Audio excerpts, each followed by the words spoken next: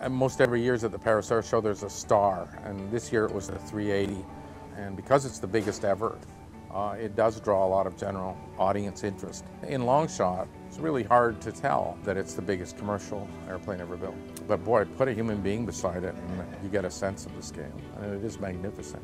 In the story of the film, that's what Boeing is up against, is this amazing new plane that attracts all this attention. And it's interesting that people after all this time are still interested in, the latest, greatest airplane.